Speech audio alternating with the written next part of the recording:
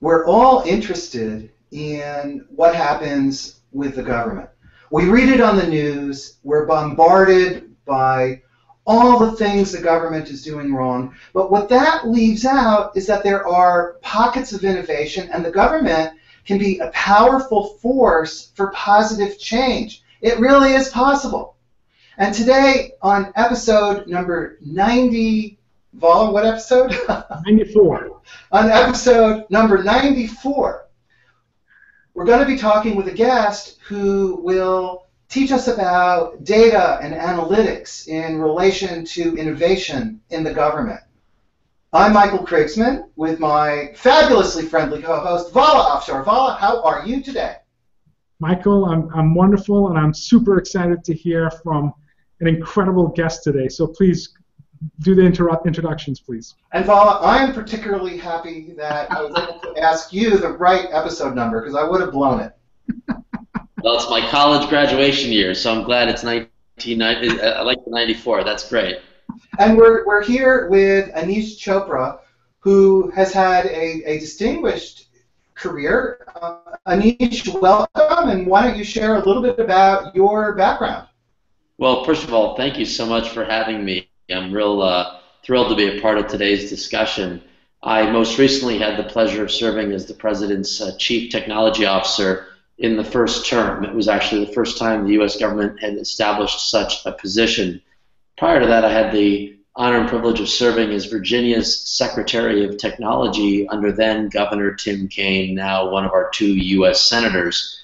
And before that, spent nearly a decade in the private sector on the healthcare side, focused on banking and technology and advisory service at a firm called the Advisory Board Company, and prior to that at Morgan Stanley.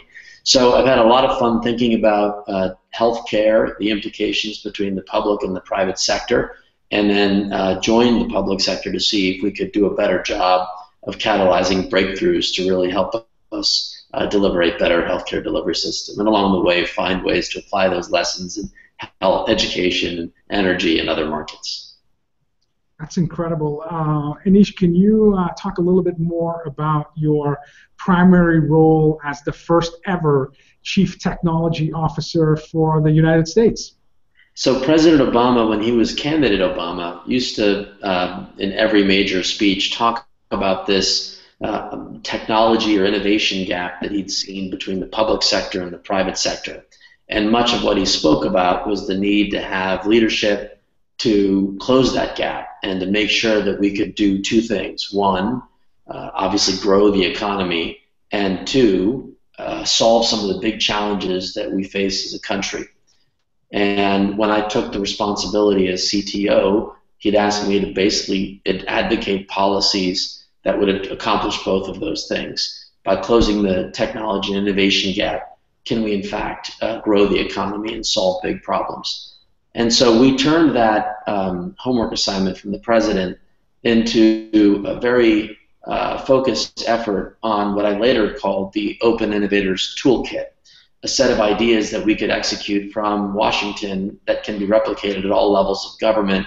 And they briefly focused on 4 specific things that we spent our time doing. 1 was opening up more government data. 2 was working in the convening role of government to lower barriers to entry and encourage the adoption of industry-wide standards, allowing more entrepreneurship and innovation in regulated sectors. Thinking about the role of challenges and prizes to find non-traditional problem solvers, getting beyond the Beltway bandits who normally respond to government calls for support. And then last but certainly not least, I'm a disciple of Eric Ries's book, The Lean Startup. We thought about how to apply the principles of a lean startup in tackling very specific broken processes in the government or new product development launches in the government. And so those 4 aspects, Vala, were the heart and soul of what we focused on in my role as CTO. Incidentally, we also are real adherents to the principles of lean startup, and in fact, we've had Steve Blank and Alex Osterwalder on CXO-Talk in the past. So how would you summarize what was your primary goal or your primary function as CTO? Was it as a change agent, or how would you summarize that? Yeah, no. Well, first and foremost, at its core, it's an advisor to the president. I reported directly to the president, and that often meant ensuring three things. One, that he had the best information he had to make decisions that would end up in policy. So as we rolled out laws, as we thought about executive actions, how might technology, data, and innovation contribute to those? So number one, it was policy advice to the president. Number two, it was ensuring that as we executed policies that we did as much as we could to promote interagency cooperation. Basically, a lot of these initiatives required cooperation from Department A, B, C, D, and E. So we sort of had to create mechanisms to make sure that they were all on the same page. So I often found myself leading these interagency efforts. And then last but certainly not least, in part to close that innovation gap, it was to do a better job of building a relationship with entrepreneurs and innovators. And so it was an external outreach and engagement strategy. My successor, Todd Park, says it better than I do, which is we can publish all the open data in the world, but if nobody knows to use it, then it doesn't really make an impact on people's lives. So reaching out and cultivating these broader communities who want to take these opportunities to innovate and put them into production. So those were the three specific things, Michael. It was advice to the president, coordinating as much as possible to execute the vision, and then working collaboratively with external stakeholders to put the ideas into practice. And now today you're leading Hunch Analytics. Yeah. So can you talk to us about how does Hunch relate to what you did as the U.S. CTO, and a little bit about this exciting initiative that you're leading? Well, in many ways, you could think of Hunch Analytics as a chance to eat the dog food that I was serving, meaning, my premise, in a nutshell, my premise has been in service to the president that the next decade of problem solving will largely be the result of better public-private cooperation. And the four techniques that I outlined, whether it be opening up data, engaging in standards, responding to challenges, thinking about staffing up lean startups, these all had a public-private interface dimension. So part of the opportunity that I see now is to take advantage of these newly available data sets and to do my best with some of the more sophisticated analytical techniques that are on the market today in combination to build products and services that will make health and education markets more productive. And so just as an example, we in September, we launched a website called veteranstalent.io as a proof of concept done out of a collaboration with Workday, LinkedIn, Monster, and many other stakeholders in the public and private and academic domains to map the unemployed veteran skills gap and to see if we could, taking advantage of open data sets, do a better job of proving matching skills, the skills people have coming out of the military when they're looking for work against the skills that are in demand by job postings that may actually have different job titles in different industries, but their underlying skills might be more adjacent. Can we do a better job of giving people a shot at the American dream? And so that small example is one that we focused on in addition to some work I'm doing in healthcare. And I saw a blog post by the wonderful Leanne Levensaler from Workday, just describing what you were doing. Yes, so this is an example of public-private cooperation. So here's a small little minor example. One of the policy initiatives that we championed in the first term, the president launched something called the Veterans Job Bank. And it was a lightweight, open internet standard that any employer in the country could adopt to say, I'd like to make a veteran hiring commitment, and to signal that commitment in a job posting basically by appending some metadata to the job posting on the internet. And all the internet job boards, all for free, voluntarily offer employers the chance to tag this job. Well, Workday is in place in hundreds, if not thousands, of organizations around the country, and in that collaboration, Workday launched a simple service that makes it easier for their own customers to participate in this initiative without much friction. So you see this policy idea, stakeholder participation, entrepreneurs like those who work at Workday bringing these ideas to life. And so I hope this is sort of the recipe for how we're going to fix a lot of these big challenges. Sure. Now, as a CMO, certainly, working towards, developing more of a precision marketing culture and ecosystem, I certainly and my team value data. But I would like your perspective. Could you share with our audience, because we have, lots of business professionals, your view in terms of importance of data in whether it's, for private, public, or any other endeavor?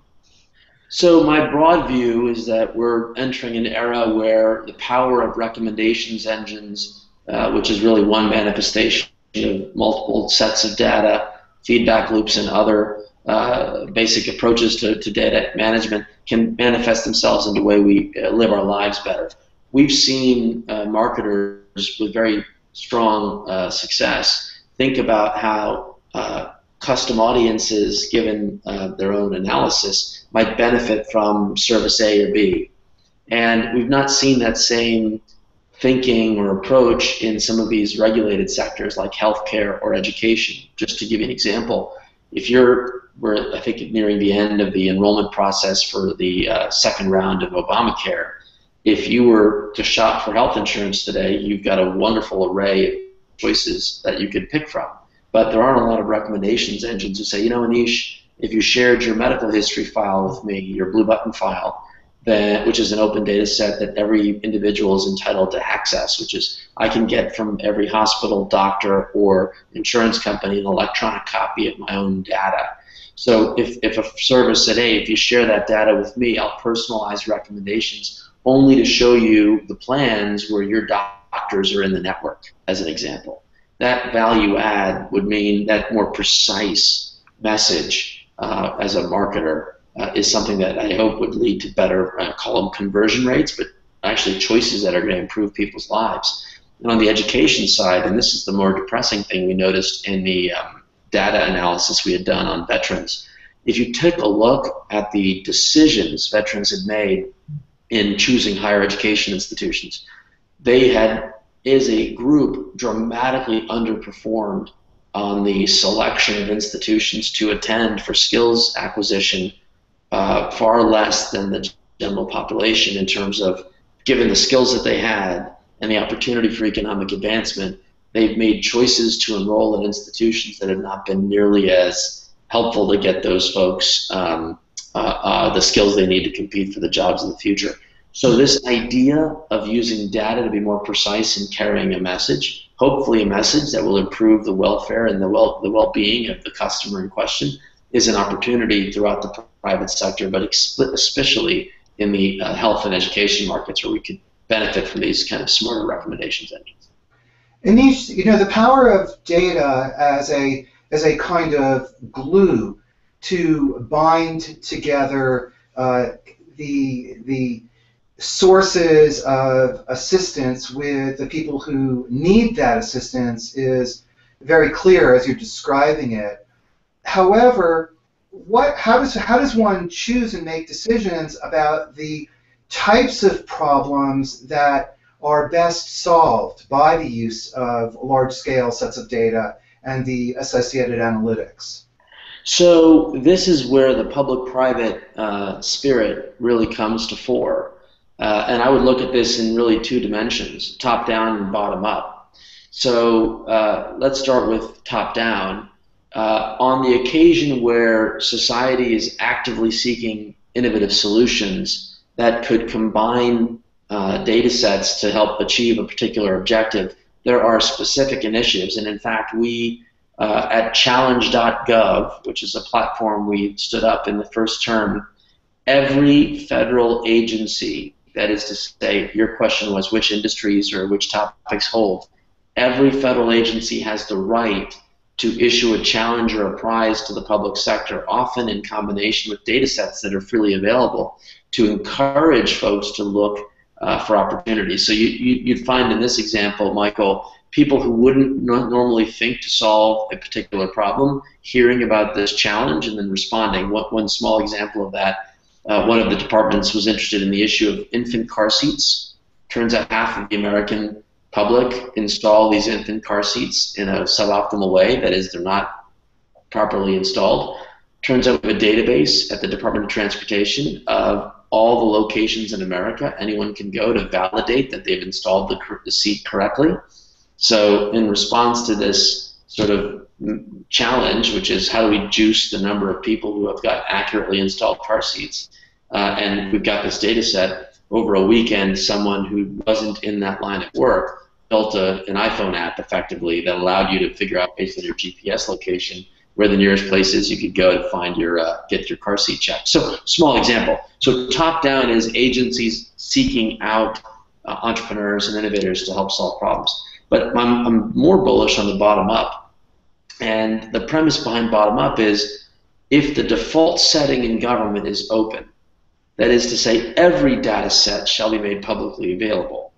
And if anyone chooses to build products and services reusing that information, well, God bless them. This is America. They have every freedom and right to do that.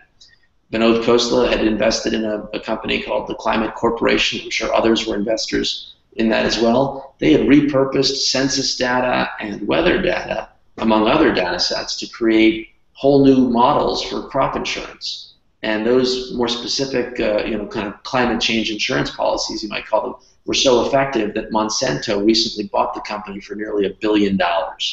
And so this bottom-up idea that the data is yours by default, you're an American, this is yours, you're entitled to it, has created opportunity. McKinsey estimates that this is between a $3 and $5 trillion opportunity for economic value creation, and that's just in these 7 or 8 regulated sectors of the economy where new sets of data are being made available. So top down, bottom up. We want to encourage entrepreneurs to go directed on some of these issues. We want to see what they can do, bottom up. So a few weeks ago, Aneesh, we had Vivek Ranavande, who's the owner of the Sacramento Kings. Yes, among many friends, of course. Oh, fantastic. Great. I actually assumed that you were friends. And, Vivek talked about fast data. He talked about the importance, regardless of the size of data, to deliver insight to users, whether that's fans in his scenario or business line of business owners, fast data so that we could have rapid decisions and actions.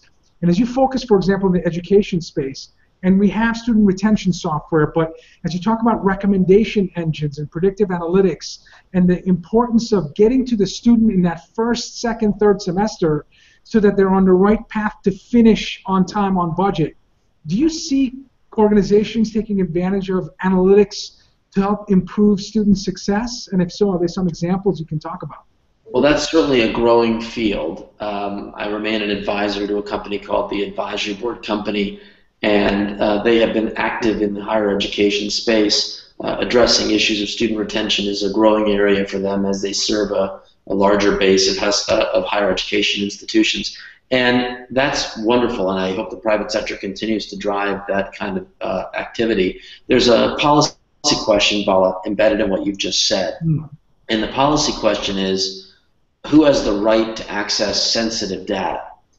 So the key to any of this, you referenced Vivek talking about fast data, feedback loops matter. And the reason for that is you want to know for any given population of students who did this, this, and this ended up higher likelihood to drop out. Okay, you want to analyze. If you had the full loop, if you had a database of 100,000 student actions, and you had transactions data that would give you the ability to analyze for these patterns, then you can come up with a predictive model that could be applied against this particular new piece of data. So this individual just had this grade and this behavioral issue appear in their student records. Others with that background have gone down this path, and we recommend you intervene.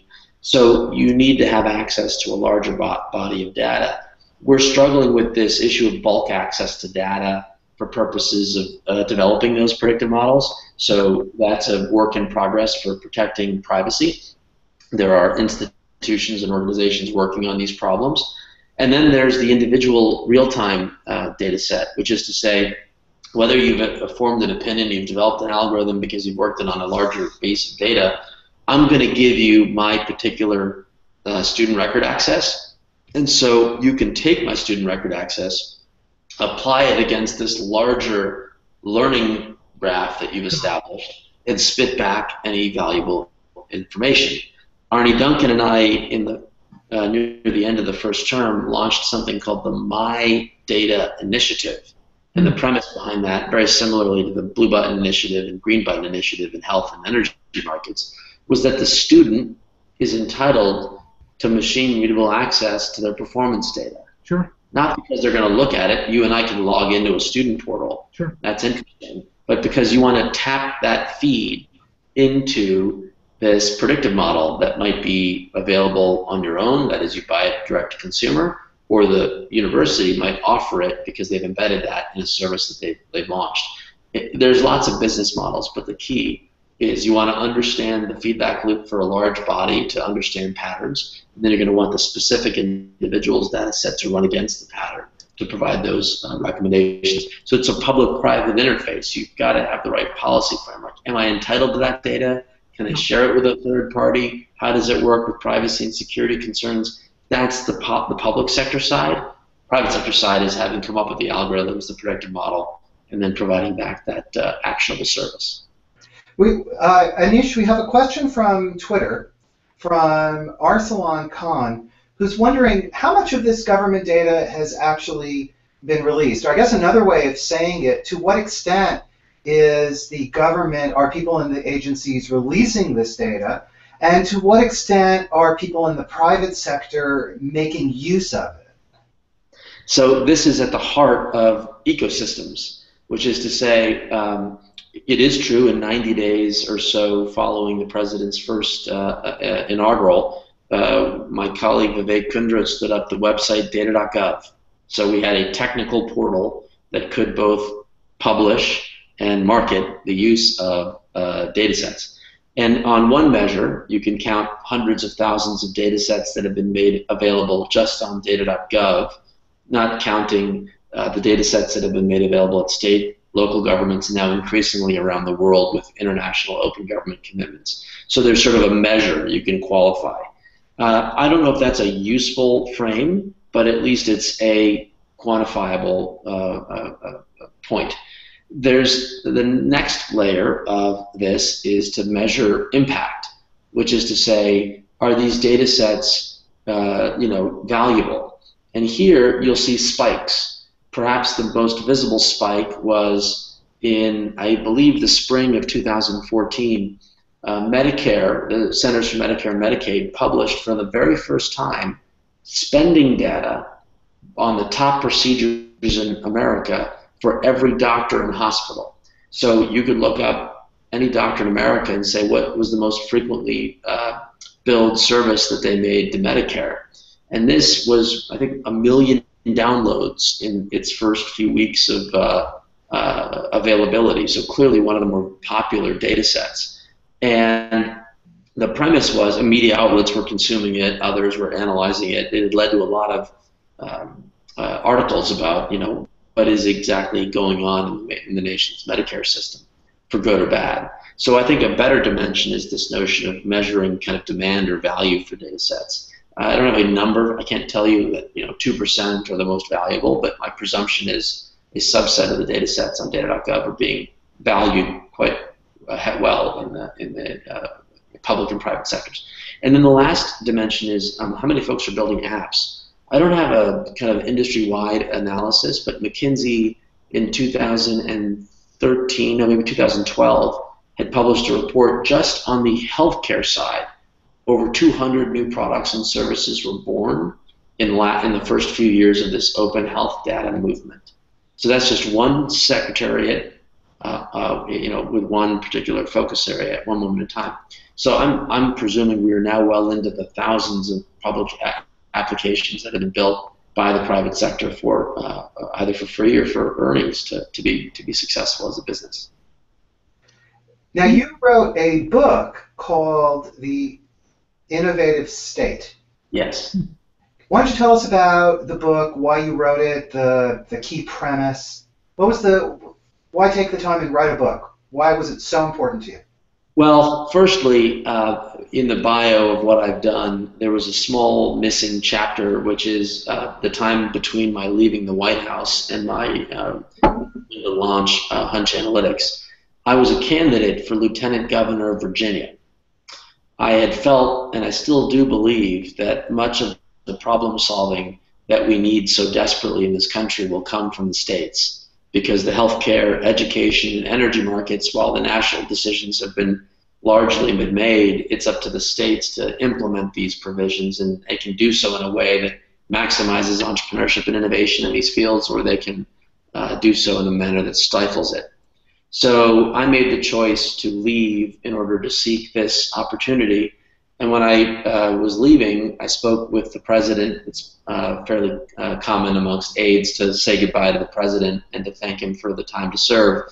He had asked that I prepare essentially a final memo that summarized the big learnings. I was planning to do that anyway, but to get a specific assignment made it easier around lessons that could be learned and applied more broadly. And I realized in preparation for it that I had gone to the Kennedy School, and I think that might have been Archon Fung. Your first question may have been from my future colleague at the Kennedy School, Archon. But as a student at the Kennedy School, I hadn't necessarily been trained on the techniques that we ultimately used in closing that innovation gap. So I thought, let me prepare this note for the president. We ultimately published it, called the Open Innovators Toolkit, on the WhiteHouse.gov/open portal. And I thought, there may be a chance to tell this story more broadly. It's been the case over the last several decades that the federal government appears to have weakened its position relative to the private sector in the use of technology, data, and innovation to solve problems. So this gap seems to be widening. But if you look back in American history since our founding, we've had more periods of time where the government has been innovative and actually has had the capacity to solve problems. This isn't some new concept that we're trying to introduce. So I thought, let's tell the story, put in context. America has been an innovative state, and it can be again if we approach these new principles and take advantage of these newer technologies to connect in new ways with people and to release in clever ways the data sets that are so valuable. So my hope in the book was to really frame up this opportunity to encourage folks to see this not as an ideological war, left versus right, but a collective vision that we move the country forward. And I hope it's a formula for public sector innovation at all levels of government. So that's what motivated me. What are some of the force multipliers that can, make innovation more pervasive in government? So there were 3 private sector lessons that I learned in preparing for the book that are critical to realizing this vision. One, as you mentioned, is the notion of force multipliers. The second is the notion that you should tap into the expertise in frontline workers. And then last but not least, you need a cultural focus on making sure that the organization is open to the idea of collaborating beyond the internal walls of the enterprise. Procter & Gamble's commitment to opening up its research and development pipeline through a program called Connect and Develop really taught me how a CEO can move the ship, if you will, in a new direction, and to get everyone on the same page that we should value external ideas. From Amazon, we learned about the importance of empowering frontline workers and offering a chance for them to contribute their ideas and their concerns in a manner that can actually inform service delivery. And then force multiplier, in many ways, was the learnings I got from Facebook. Sheryl Sandberg and I were on a panel dealing with jobs in the economy early in the first term, and she had done some staff homework. She asked her staff to prepare some studies. I think Facebook had 3,000 employees at the time or something like that. And she said, how many people have the job title Facebook developer? And the answer that came back was a bit shocking. It was 35,000+. And that was not because they were on Facebook's payroll. It's because they had opened up the platform and basically force multiplied their own employee base so that if Nike or someone else wanted to have a Facebook developer on staff, they could hire them and train them to plug in and build wonderful new products and services. So I thought of that formula. I said, my goodness, we have 3 million civilian federal workers at that ratio. Could you imagine if we had 30 million Americans helping to build government 2.0? And what would that mean to our ability to connect and meet the people where they are and ensure that they get the services that they deserve? it would be an unbelievable thing. So force multiplier to me, Vala, is about that principle in context with the others, the learnings of what an open innovation system looks like in the public sector. Terrific. Now, you speak about the concept of handshakes and handoffs, which is a very trite glimpse into some concepts that are very rich. So maybe tell us a little bit about that. Well, if I try to think about the simplest way of expressing what an innovative state is characterized by, and these are two principles that answer a lot of the questions I get about an innovative state.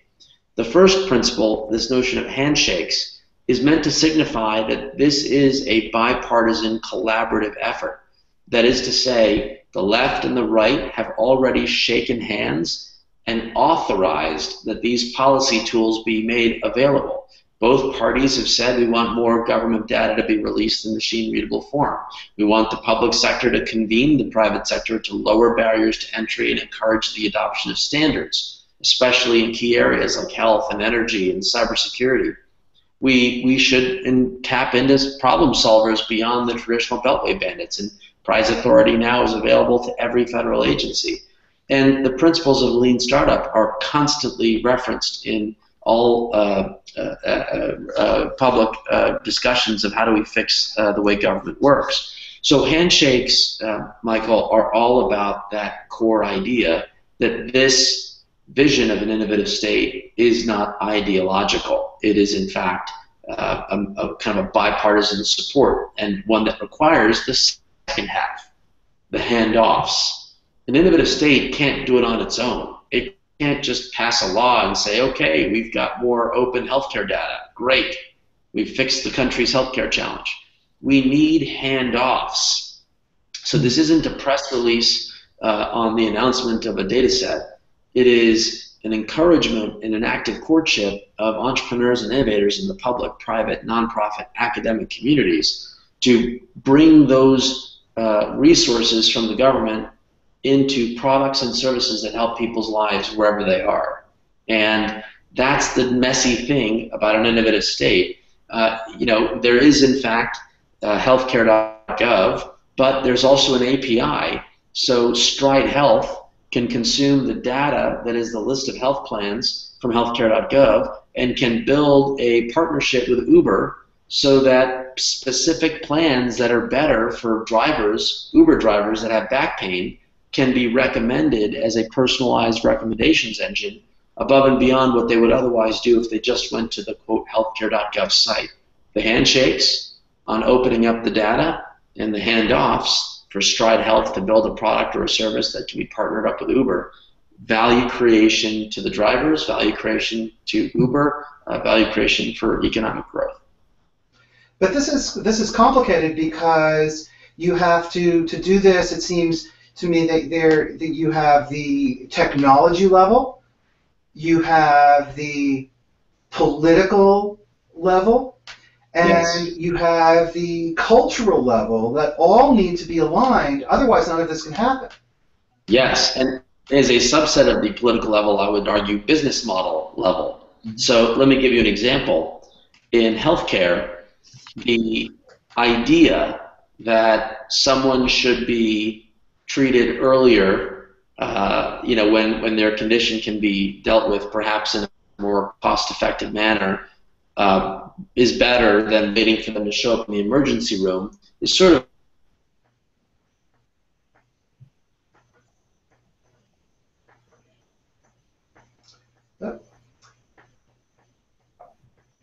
Well, I think we've lost Aneesh. your business model. There he's back. Perhaps the insurance industry that's on the hook might be willing to invest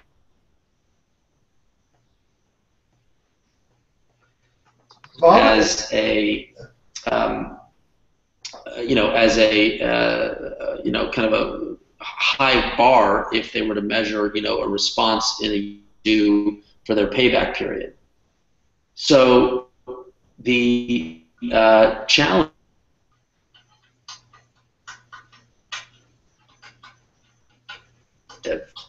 to encourage groups of doctors and hospitals and insurance companies to come delivered in the right setting at the right time. And in that process, if I can invest a few dollars in the technology stack and the data levels and the applications associated, I can actually realize a return.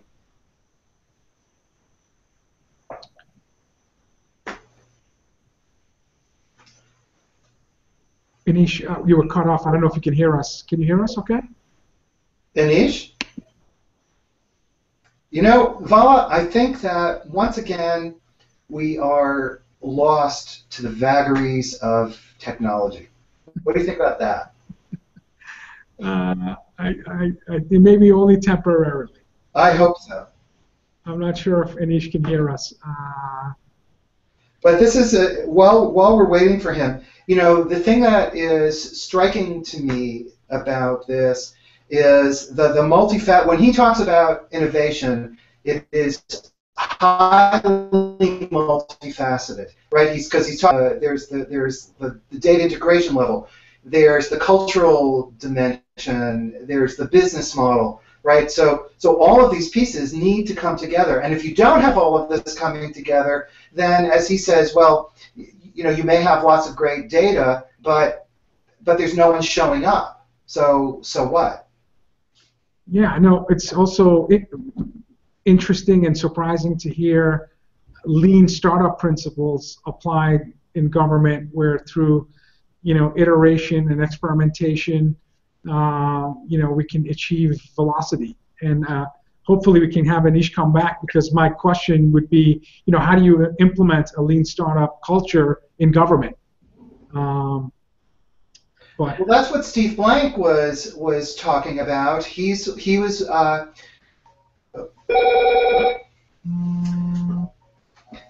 I bet that's Anish, so I'm going to take that. Hang on just a second. Okay, sure. First time in 94 shows where Michael gets a call.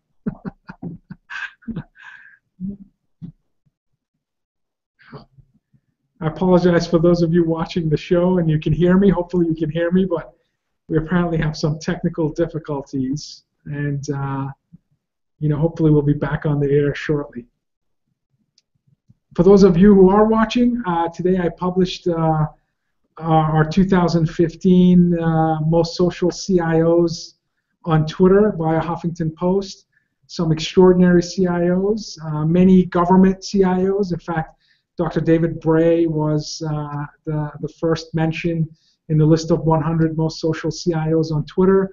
These CIOs on average have, I believe, close to 5,700 followers. They're on about 180 Twitter lists, and they're all active on a daily basis on Twitter. We have CIO of the White House, Dr. Elisa Johnson, and many other CIOs, not only in government, but also in education, healthcare, sports and entertainment, and other industries. So hopefully you get a chance to look at the new blog by Huffington and SlideShare and provide me feedback. Now, I started with a list that was almost 300 strong, so I feel bad because there's certainly a couple of hundred more CIOs that deserve to be mentioned as social and active on Twitter.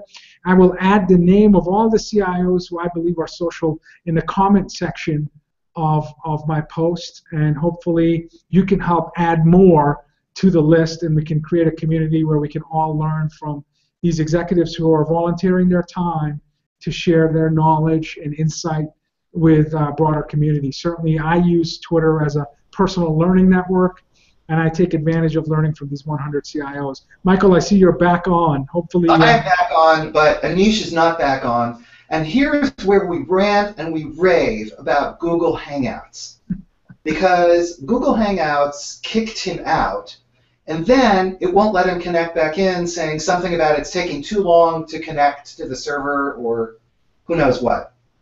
Well, I'm sure if Google knew that they kicked out the former chief technology officer for the U.S., they would feel bad and resolve the issue quickly. Well, I hope, you know what, if anybody listening out there knows somebody at Google who's affiliated with Google Hangouts, would you please connect me to them, because I would really like to resolve these kinds of problems, because, you know, when you have the first chief technology officer of the U.S. in a hangout, it's really, really annoying when it kicks him out. Especially with Michael, we had our best questions left for the last 10 minutes. So, as we always do. Well, we will invite Aneesh Chopra back, and I think that Vala, since the guest of honor is not here, I think the party's about to draw to a close. Well, it was an incredible 38 minutes before we had our technical difficulty. You and I are involved with technology every day, and the only time technology is defect-free is when it's obsolete. So things happen, and we'll make sure we'll have a subsequent show to finish our discussions with the brilliant Aneesh Chopra.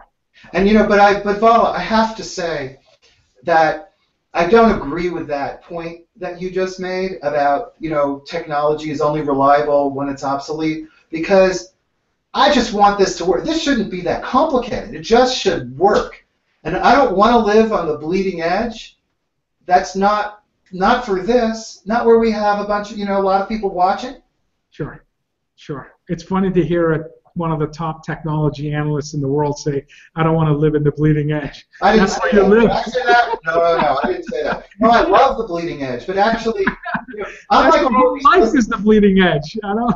Listen, I'm like all of these people in the enterprise where it's one thing to talk about disruption, but it's something totally else when technology disrupts your business process.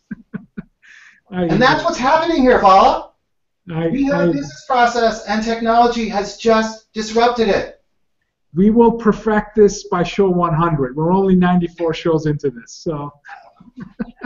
I don't think it can ever be perfected. No, I didn't say that. No, I agree. Okay, so let's. Well, if the party's over, then it's time for you and I to go party. How's that? You got it. Well, I hope you have a great Friday. Sorry to our audience who are watching. We'll make sure that we'll try to. Well, I don't know what we can do, but certainly this was a first. Out of 94 shows, I don't recall us abruptly ending a show. So not this way. So not all right. this way. Well, we say thank you to Aneesh Chopra in absentia for taking the time to talk with us today. We had enough time with him that we really got a chance to get into his mind and his thinking and his insights about data, and especially how data and how government data can enable the private sector to benefit, namely all of us. You certainly did. Michael, have a great weekend, and we'll talk to you next show. We'll see you next week, and thank you everybody for watching. We hope you have a great weekend, and thanks again. Bye-bye.